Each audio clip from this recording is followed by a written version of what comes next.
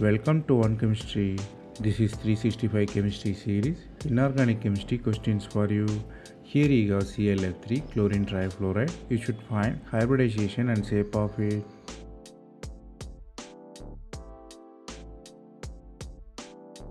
To find the hybridization, you should know the steric number. Steric number is H equals V plus B minus C whole divided by 2.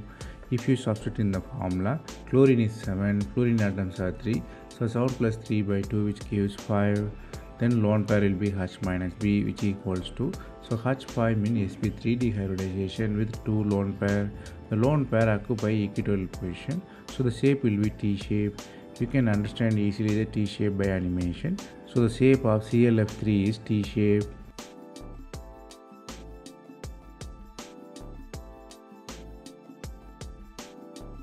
That's all from this video. Thanks for watching. If you have any suggestion, comment below.